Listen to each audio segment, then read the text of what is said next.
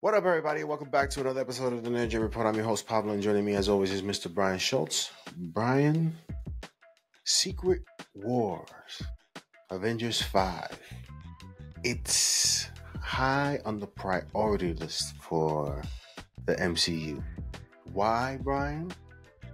It's the cash cow in terms of box office success for any studio, Brian. They've been the bar as to how to do this because nobody's ever taken that chance, Brian. What's it called from the Last Crusades? The Holy Grail for you to follow somewhat.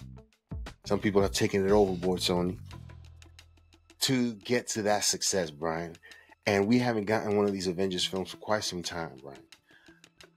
What is the latest on Secret Wars, Avengers 5, and all the characters that they are looking to introduce, and what we think about this, Brian? Because I don't see it. I don't know how they make it dope. Because when I think about this, they do this.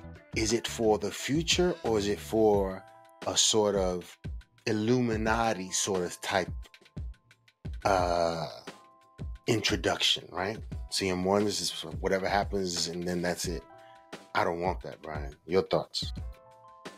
So we finally did have some news on the Avengers front, specifically the Avengers 5 front. And it's funny, Paulo, your lead was Secret Wars, because I kind of feel like in some ways the fact that they're trying to prep 2 Avengers movies versus just the one as they were back in 2012 is almost hamstringing them a little bit, because it feels like, to me, Secret Wars is what they really want to get to, but they have this Jonathan Majors-sized problem with Kang Dynasty that they've just been struggling to solve along the way.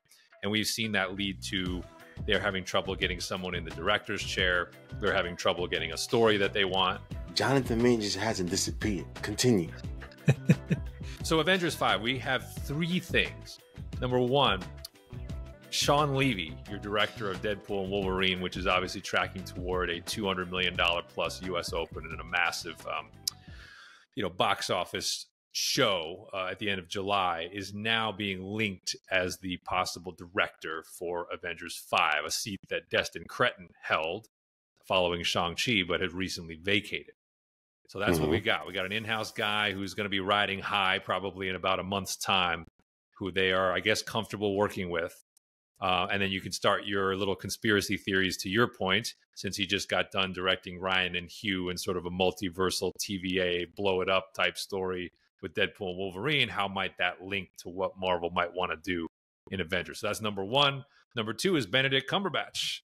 Doctor Strange himself dropped a quote saying he was very much looking forward to, here's the full quote. Quote, "It's been a pretty lovely relationship with that company," meaning Marvel and Disney. "I'm very much looking forward to Avengers next year. It's cooking up a storm," end quote. So that's been linked to they're looking to shoot early in 2025 to make that 2026 release date. And then the last thing was kind of a lot of uncertainty around villains, but 2 main things that stood out: that Kang would be in the movie in some form, but in a greatly reduced capacity. And that Doom would not Can I say it? Yeah, sure. Mayor Humdinger. Continue. And Doom? Doom would not be the successor, the direct successor, but rather is being reported to be similar, being introduced and used similar to how Loki has been used over the course of the prior iteration of the MCU. So appearances here and there, culminating in maybe his grand villain turn. So that still leaves, well, what's in between, right? Because that doesn't really fill the void. So that's where we're at. That's like the summary statement. Let's dive in. Doom, this approach towards Doom, I get it. I understand it, Brian. I've mentioned this before. There is, if you go to YouTube and you see, I think on Comics Explained, he goes over a mini series of Doom doing an interview with a reporter and him sort of explaining his life. Brian, this is not an easy life, Brian, from his perspective. And that's the point right there, Brian. And the way that series ends, Brian, is just brilliant. I gotta send you the link. I don't know if you've watched it, Brian, but I don't know if you dropped the work. Whenever you get a chance, watch it so you can see what I'm talking about and the approach that they should take, Brian. Because Doom, although he does atrocities, he is loved by his people because he protects them, correct? Mhm. And he has moments where he is, the stuff that he says, the things that are said about him is like, I think it was Reed Richards said, Doom is perhaps one of the most dangerous. He holds Doom in such high regard in terms of a threat, Brian. The most intelligent man on earth is worried. That says a lot. So it'll be interesting how they take that approach of introducing Doom. Because although we know Doom, we have to feel something about this Doom. We know who Doom is. We have a feeling, I guess, a connection to Doom in the stuff that we've read in the comic books and stuff like that. That has to continue on with this version of Doom. Well, I think one thing. So first off, I think they're barking up the right tree, which is I think it would be a huge mistake to just go right from Kang to Doom. We've talked about this. I don't think the Avengers franchise is ready for that. I think it would be a waste of a performance to just launch right into him. So the fact that if it is a Loki-esque type of sprinkling before we get to the main event, great. That probably is closer to what could make sense. I think whoever steps into that role is not going to be shackled by past iterations. I mean, Julian McMahon and Toby Kebbell, I think 100 fans on the street, probably half of them wouldn't even be able to name both actors who portrayed Doom in the prior on-screen adaptations of Fantastic Four. So it's not like the Joker, right? It's not like you're living up to the legacy of Jack Nicholson and Heath Ledger and Joaquin Phoenix. Like, there's blank space here to make this all-time character into something over a long period of time. But it still, to me, sounds like, as we get back to Avengers 5, there isn't really a plan yet for how to bridge this gap. And that's, what it's kind of starting to remind me of is like, it's kind of reminded me of, like, you remember what like USA basketball got to, where it's like in the late 90s and early aughts where like they couldn't get the top players to play for the US. Yeah. And it's like you that's how we wound up going to Athens and getting smoked, because we basically had like Tim Duncan, Allen Iverson, and like high school kids, right? We had like LeBron at 18, Melo at 18, Stephon Marbury, Jack and shot. Like, but all the actual all-stars were sitting at home. That's what it feels like Avengers 5 is.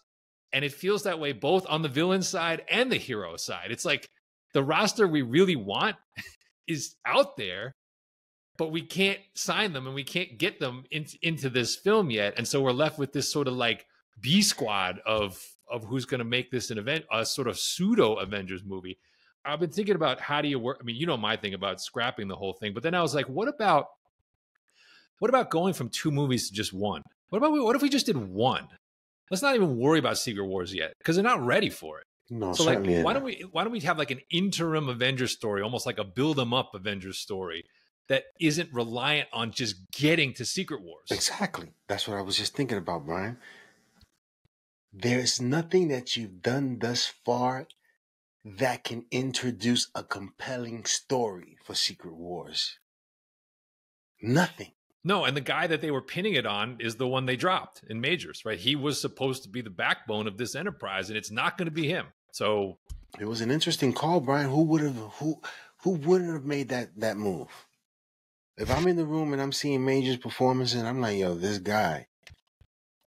But Love and Hip Hop happens, and then we go, So, but if they're trying to shoot this early next year, my concerns all remain intact. That would put us, maybe 8-9 months away from being in front of the camera. They don't have the director formally signed. We don't have the villain problem sorted. I don't know. Maybe it still feels very tenuous that this could be a Joss Whedon Justice League size debacle at the rate they're going. Okay. Having said that, Brian, let's look real quickly at what's coming up. We got Thunderbolts. We got Captain Brave New America, World. Brave New World.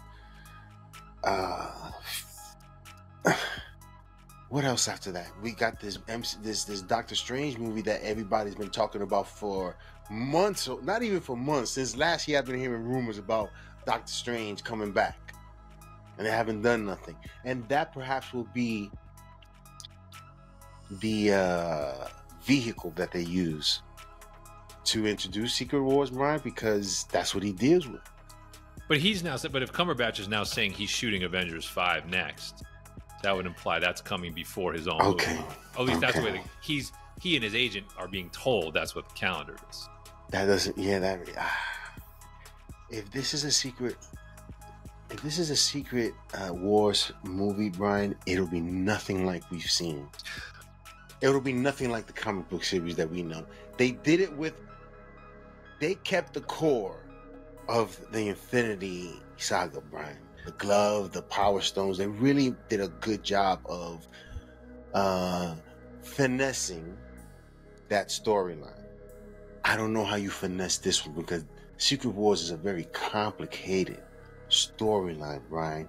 And if you Disneyfy it, is what I'm going to call it. You have Mousaganda, Brian. I'm calling it Disneyfy. The Disneyfication, Brian, of the MCU continues. So here's my other question, because of the Sean Levy name. And we're talking about this roster problem.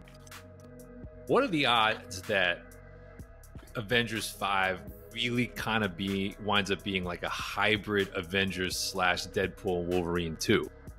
Is that a possibility? Because we know this Deadpool Wolverine is going to be a multiversal story that's going to blow some stuff up, reset some things. And if he's now directing the next one, is that not just because they like working with him, but actually has a storytelling reason to have him behind the camera to say, continue with some of the ideas that you started in Deadpool and Wolverine? That becomes the part 1, call it. Avengers 5 is more like a part 2, and then we get the Secret Wars, and that's actually the finale. Like, what about that as a conspiracy theory for where we're headed? And does that solve the roster? Not solve, but does that put a bandage on the roster issue somehow if we get a little more, I don't know if I'd want it, but like more Hugh Jackman, more Ryan Reynolds to kind of carry the load for a weaker Avengers team? It all depends on this film, obviously, right? Brian, if this movie is horrendous, but it makes a lot of money, I have no hope whatsoever. Yeah, I agree with that. Yeah. It's going to be whatever. And like I said to Tracy and Freddie about this rumored Taron Egerton, I'm going to be watching this like Bette Midler from a distance. Still the betting favorite. Yeah. And rumored to be in the movie, right? Like rumored to be like one of the cameos in this. So. Yeah. By the way, in the category cameos, did you hear that Blade cameo thing for Deadpool Wolverine? That was hilarious. I love it. I love it. Ryan Reynolds did not like working with Wesley Snipes. He puts in another version of Blade in this movie. You think a bag is not being offered to Wesley Snipes and he's going to say no? This is his opportunity to come back to it. Why not, Brian? No, it's clear that Ryan Reynolds still has beef with him from 20 years ago. I mean, this is definitely like if you can get over your beef with The Rock, you can get over your beef with Wesley. That's fair. But anyway, it's still just, this I can't quite crack what this movie's going to be, and it doesn't sound like Marvel can either. So I don't know. This still feels like it has disappointment written all over it till further notice. But I am glad, if there's a silver lining, we're not rushing Doom. Doesn't sound like we're rushing Doom. So we take that as a win, perhaps. That approach is going to be everything, Brian. That approach for Doom is going to be everything. Again, I'm going to send you that link, and I'll probably put it in the description so you guys can watch it. So the funny thing, too, with the Doom thing is, like, we just come off X-Men 97, right? We just spent all this time about how well Magneto was written and depicted. And I think he shares a lot of what you just said, in the sense of, right, like, inspirational, charismatic leader who his methods sometimes go way over the line, right? So, but you always have that respect. You don't have pure hatred for the character, right? And then we're going to talk about, the Penguin, right? The trailer for the Penguin, another show which is clearly going to be setting up a protagonist supervillain.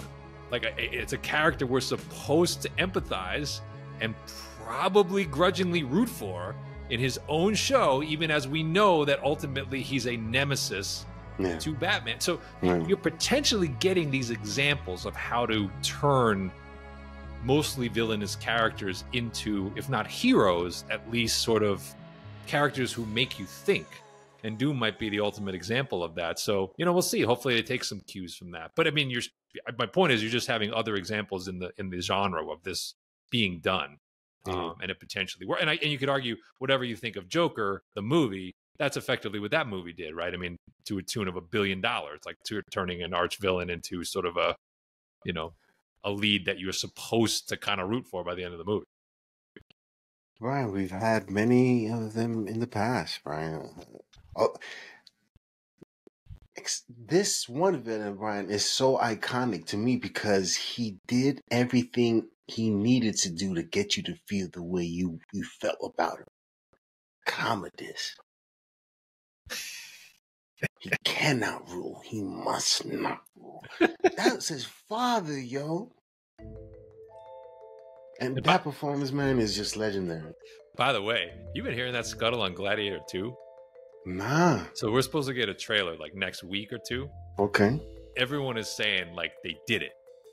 That's the word. That they pulled this off and it looks like insane. That's the word. Brian, and not to go off on a tangent, I know we're talking about Secret Wars, but it's good to talk about awfulness and greatness so you can hear the contrast. You and I perhaps have had conversations. We never really actually talked about Gladiator 2. We've often referenced what Gladiator was, the original, in various conversations, but we never had a full conversation about it. But Gladiator 2 was perhaps a conversation I don't know if I've had with you, but I've certainly had with others about why. Right? Because to me, Brian, I would have been okay. Even though the bags would have been too crazy to overlook. But to me, Matrix, that first movie is just classic. It's just classic, regardless of what happens after that. And Gladiator, to me, is a classic joint, too. Yeah, it won an Oscar. Won multiple Oscars. Yeah, and you know, and it wasn't... And it was because of the individuals in the performances in that movie, Brian. Sure. It was because of the performances in that movie. I don't know if you ever heard Russell Crowe describe his a scene that Ridley Scott had wanted him to do. He knew, Brian, what he had. And once we saw it, I am so glad I was in the theater seeing Gladiator, Brian. If they are able to bring me back to that, Brian, bravo and standing ovation at the end of that. I'll bring it back to the genre. So the thing of why did it need a sequel? No, it probably didn't. But that was always a story where the thread of a sequel, I don't think it was deliberately written that way, but very organically was always there for them because of the sun and because of the nature of Roman history that they were following. Sorry. And so the fact that they are pulling on that thread, and it is the sun, and they've got a guy, right? Like Paul Mescal's a guy. Like they caught him right before he turned into what looks like he's going to be a megastar.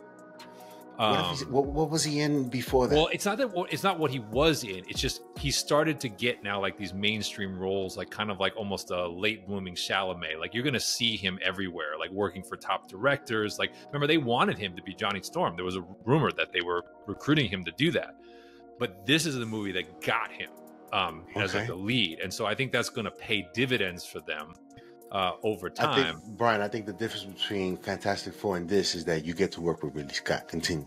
Right, but the thing that was in the back of my mind is like, is there a strange little parallel to the Wakanda franchise, right? Because the sun is sitting there as like, what are they going to do with that in the world someday? And like, if this movie somehow pulls off the son in the next generation kind of dealing with the fallout from the world of his father, I would argue that's a potential template for where they could ultimately take, a Black Panther franchise someday and reinstalling T'Challa, or not T'Challa, but his son as the sort of the heir someday. Like, not now, but I'm curious to see how this looks. And by the way, this thing has to work because the rumored budget's over $300 million. So it better look good. So everything that you're describing, Brian, in terms of what they did it, it sounds like they did it. They had that much money. Godzilla -1 is all I gotta say. $300 million, sheesh. But $300 million. I will say this: $300 million in the hands of Ridley Scott's one of my favorite and most fascinating directors, because when he's off, he's usually really off. Like, I don't like his movies. Like, I thought like Napoleon was pretty off, quite honestly. But I think that had to do with more of who's in charge.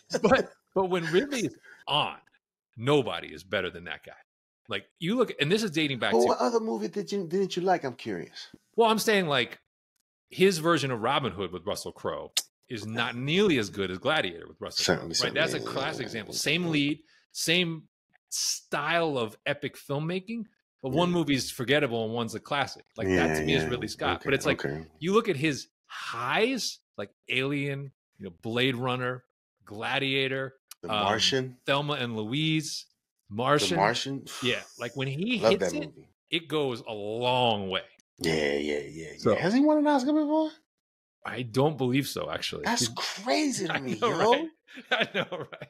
I don't believe it. He did not win for Gladiator, I'm pretty sure. Because Russell Crowe won and the movie won, but he did not win. I know we're off on a tangent here with the Doom and sort of Wakanda stuff. But yeah, I just, that's on the sort of tangential to the genre. Performances that these characters require, especially Doom.